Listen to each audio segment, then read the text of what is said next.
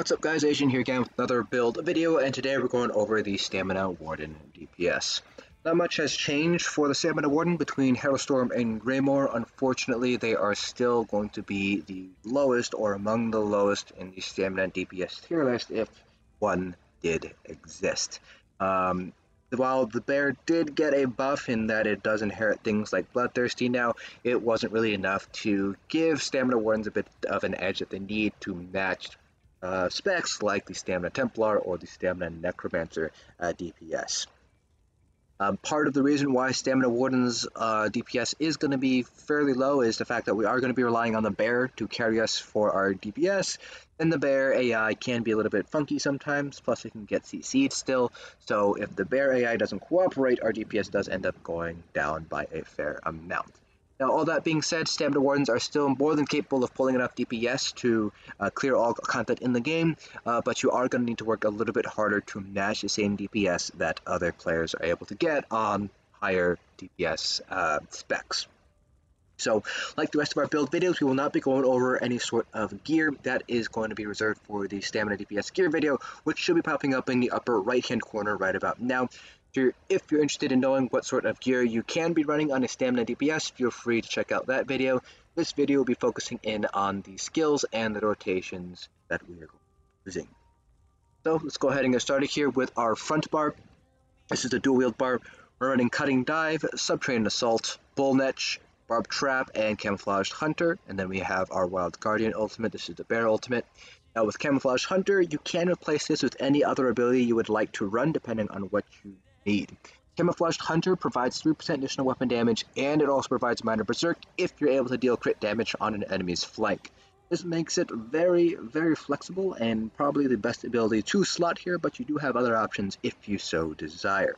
For example, if you want a self-heal, you could instead run something like Echoing Vigor, or you can run something like Green Lotus. If you want additional survivability, but you don't necessarily need a heal, you could instead run something like Evasion for the major evasion. If you want more consistent minor berserk uptime, don't necessarily have to flank, then you can run something like Bird of Prey, which gives you minor berserk while you have it slotted, plus it also gives you mage expeditions, which could be useful in certain trial fights. So you have a lot of flexibility here with this one spot here on the front bar. Now for our back bar, this is the bow bar. We're running Consuming Trap, Poison Injection, Endless Hail, Barbed Trap, and Camouflage Hunter. Again, these two are, again, mainly for the additional weapon damage you get from the Fighter Skill passive, but you can swap these out as needed depending on what exactly you need in your build. Then we have Wild Guardian once more, because it is a bear ultimate. This is a pet, so we do need to double bar it in order to maintain it across both bars. So that pretty much covers it for skills. Now let's talk about our rotation.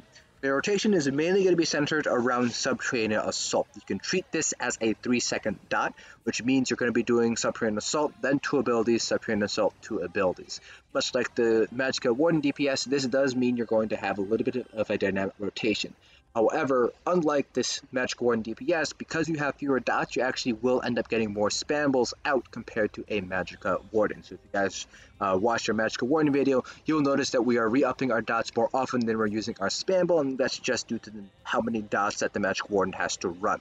A Stamina Warden doesn't have quite as many dots. We only really need to maintain 4 dots. You could arguably drop Bull Netch if you don't need the sustain, which is fewer than what the Magicka Warden has to keep up with. So with that, you do get more spambles out of the way here. Now with your spamble, with Cutting Dive, you do want to pay attention to the off-balance debuff. So I highly recommend, if you are playing on PC, to get some sort of add-on that helps track off-balance. For console players, off-balance, the best visual cue is going to be what I like to call the swirlies around the boss's head. When you see the swirlies, that basically means that off-balance is applied to the boss. When you see that effect, you're going to want to spam Cutting Dive and pretty much ignore any other part of your rotation until off balance goes on the cooldown once again. This is because of that bleed. You can see that the bleed can stack, so you want to get as many stacks of that bleed going as you can during that off balance window. Now, in theory, you can get up to 7 seconds of the bleed, or just say 7 stacks of the bleed, but more realistically, you're probably going to get anywhere between 5 to 6, depending on what bar you're on, when the off balance goes up, and server lag, and things like that. So really quick, a demonstration of the rotation itself. Again, very simple. I always like to pre-buff with Bull Netch and then lay down my trap for the minor force buff. Start off with my back bar dots here. Then you do Subterranean Assault, 2 abilities, Subterranean Assault, 2 abilities, Subterranean Assault, 2 abilities. Now if you do a Subterranean Assault and 2 abilities, this does mean you're going to have to break your back bar rotation like that. Just because you do have 3 abilities on the back bar here. However, you can do something like this instead. You can just finish off your back bar rotation and then do Subterranean Assault 2 abilities once more. By doing so, you do make the rotation a little bit easier to keep track of, but you will end up losing DPS because you're getting fewer Subterranean Assault casts, and that is actually a pretty large contributor to your overall damage. So it's up to you whether you want to do just a static back bar rotation or if you want to break it with the Subterranean Assault. But again, the trade-off is more DPS if you do break your back bar rotation, is simpler rotation if you decide to keep your back bar rotation static. And again, once we get off balance, you are going to want to spam cutting dive and ignore the rest of your rotation. Once off balance is over, then you want to restart your rotation once more. So we're going to do a 21-minute limit parse so you guys get an idea of the amount of DPS that we're able to pull with a Stamina Warden. Now keep in mind that a trial dummy is not indicative of a actual raid parse. This is because the trial dummy is missing a couple of buffs and debuffs, and we are missing a couple of sustain tools that you would normally be getting in a raid, like Symphony of Blades, Center of Gums, etc. The dummy is missing a couple of buffs like Minor Courage, Zen's, Martial Knowledge, etc. So in an actual raid, you might be able to get higher DPS. Now on the flip side of things, the trial dummy also doesn't do any sort of mechanics. You're not going to have to get out of any sort of red AoEs. You don't have to play the fight mechanics at all. So with those mechanics in play, you might end up dropping your DPS a little bit more. So something just you want to keep in mind here, the trial dummy does not indicate what you will pull in a raid. Trial dummy instead is to help practice your rotation and also gives you a clue of how you stack up compared to other classes using a trial dummy, because it does standardize at the very least some of the buffs and debuffs that you would normally be receiving. So let's go ahead and get started with this parse.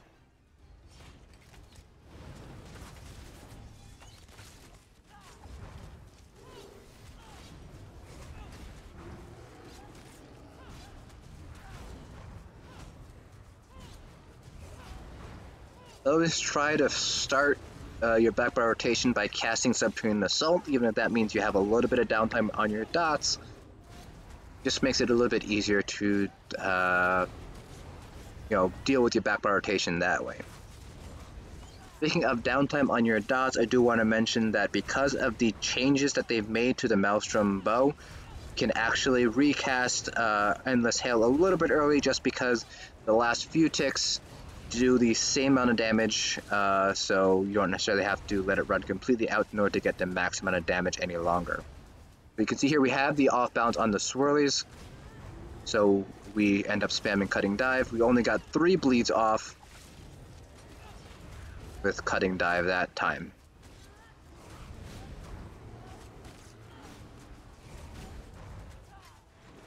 You can see we have off balance, but we're in the middle of our back bar rotation, so we're not able to really get any additional bleeds off.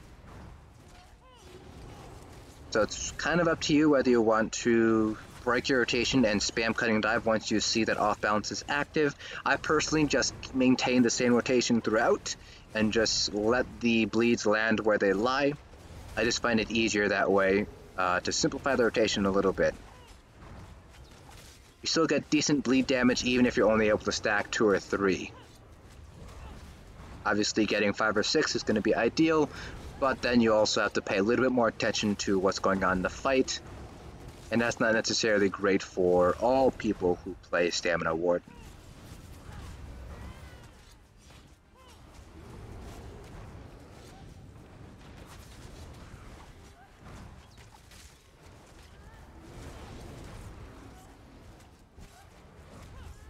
Once we hit execute phase, we're just going to continue our rotation. Stamina Wardens don't have an active execute ability. The bear does do The Bear ultimate use, when used, the ultimate does do more damage in execute range, but because it is an ultimate cast, this doesn't count as a spammable, obviously.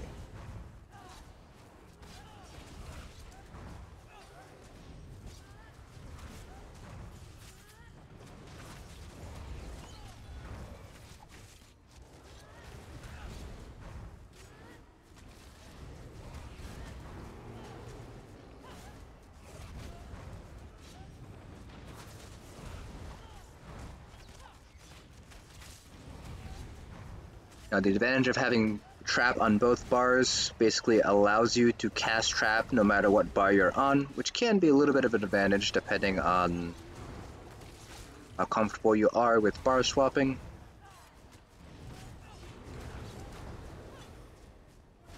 So again, we're entering execute range. We're not changing anything because we don't have an active execute. Our Bear ultimate, when we use it, will end up doing more damage, but obviously that's not a spammable.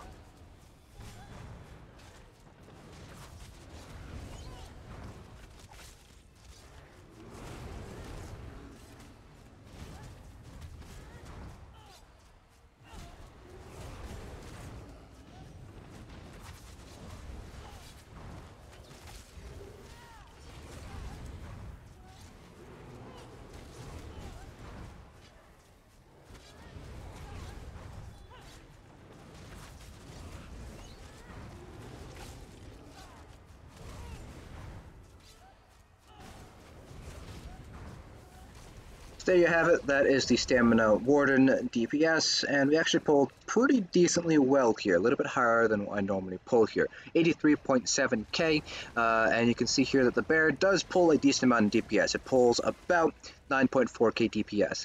However, if the Bear doesn't cooperate, that's where our DPS starts to go down. So, for example, in Sunspire, Crushing Swipe actually doesn't hit any of the dragons. So if we take out the DPS that we get from Crushing Swipe, for example, we would end up losing 4k DPS, dropping us to about 80k or so.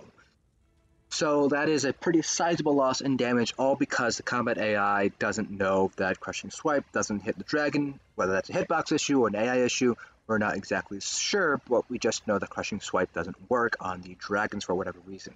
And this is not the ultimate use. The ultimate use is actually called Guardian Savagery here, which is still pretty decently strong here. Now that it does work with Bloodthirsty, you can see we can get very, very high max hits here. 196.8k is our max hit here when probably an execute on a crit when we use our ultimate. So very, very, very powerful ultimate here, but we are heavily reliant on it in order to do our DPS. So as soon as the combat AI doesn't cooperate with us, or it gets hard CC'd and is not able to do as much damage, that's when our DPS starts to go down a fair amount.